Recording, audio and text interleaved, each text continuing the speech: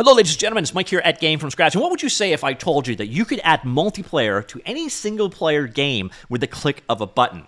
If you said, Mike, you're a damned liar, well, you're only half right. What we're looking at today is something called GOMPs, the generic online multiplayer system, and it does. It actually allows you to add rudimentary, very, very basic multiplayer to games, single-player games. Now, there are some catches right now. It is only for Unity games, and it is very simple multiplayer, but they're actually working on adding Unreal Engine support as well. So you can see, you search your Steam library, you pick a game such as Grow Home, and then, boom, people can come and join you in your game. See these little floating heads? They can actually navigate around, watch what you are doing as you play, and they can leave notes for other people in the world. Again, it's very primitive multiplayer, but it really will change the gameplay experience, especially like if you're a streamer and you want to have a little bit more interaction with some of your viewers, for example. They can actually be in the game, interacting with other people that are in the game, watching you from within the game. Now, to send messages, you have to relay it through their website, which is kind of unfortunate, but you can do it parallel with a phone app, for example.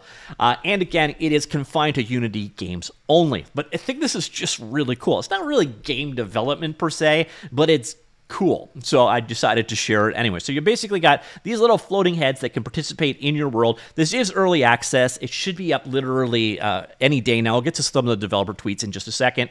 But again, GOMP stands for Generic Online Multiplayer System. Allows you to add basic multiplayer functionality to any single-player Unity game with zero or minimal configurations. This means you're able to see other players around you in the game world in real time. That's with the little GOMPs blobs, identified by their Steam ID. GOMPs Manager app makes it easy to find all the compatible games. You can easily enable or disable GOMPs in any game from your Steam library, or drop any other game exe onto the GOMPs Manager window for manual installs.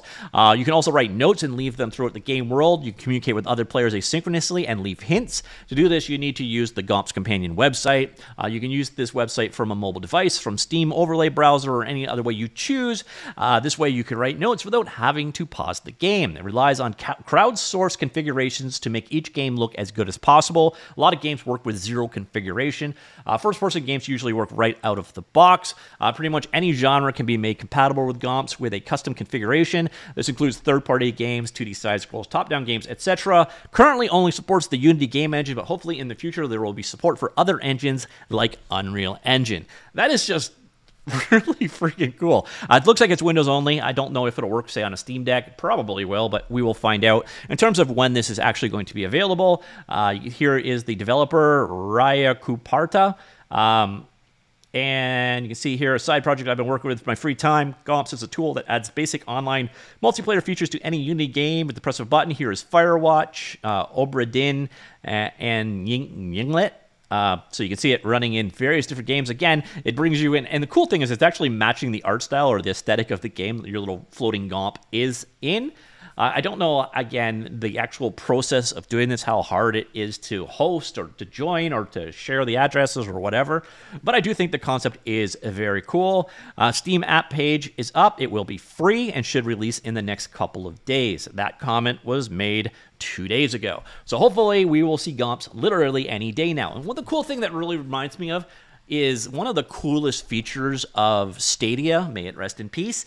Remember, they were going to have spectators where people could be, like, you know, fans on the sideline of a basketball game or whatever. Well, in some ways, GOMPs is allowing this. Now, there's a lot of things I don't know. How many people can you have in a game? How distracting it is if you're actually playing the game? How much those people can actually troll you? Can you gate access into your game? I don't know. I won't know until it ships. But this is a cool project. I definitely figured it was worthy of a video, even if it's kind of tangential to game development. Hopefully you guys find this cool too, and hopefully it's up on Steam very, very shortly. So ladies and gentlemen, that is GOMPs, generic online multiplayer system, currently for Steam only, but coming for Unreal Engine in the future. Let me know what you think. Comments down below. I'll talk to you all later.